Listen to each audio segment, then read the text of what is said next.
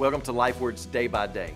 In 1 Corinthians chapter 4, verse 6, Paul writes this, I have applied all these things to myself and Apollos for your benefit, brothers, that you may learn by us not to go beyond what is written, that none of you may be puffed up in favor of one against another. For who sees anything different in you?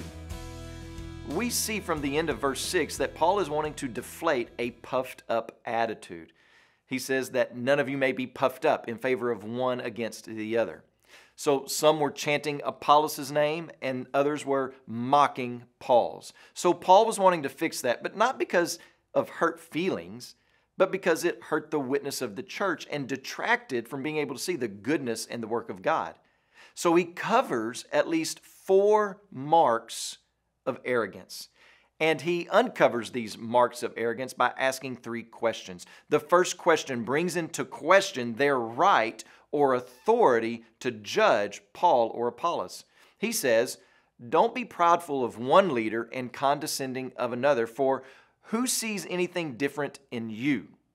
Now, the way we have the question given to us here can be a bit difficult to understand, but the gist of Paul's question is this: who died and made you king? Who do you think you are anyway?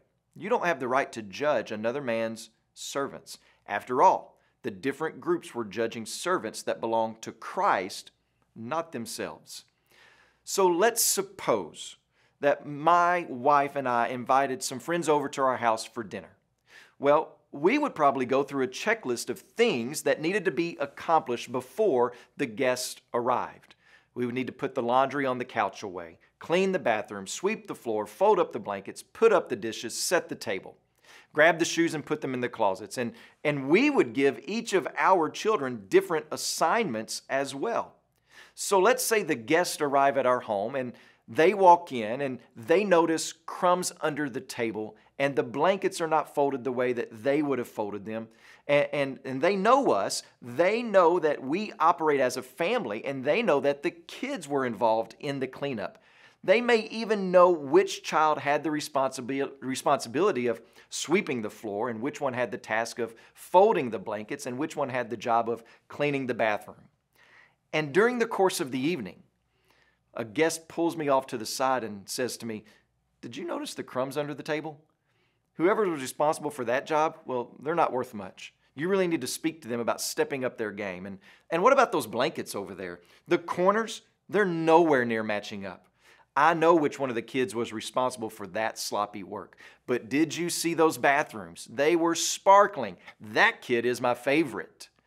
He's the best out of the bunch. And did you notice the forks were set in the wrong side of the plate and the chicken was a little dry?"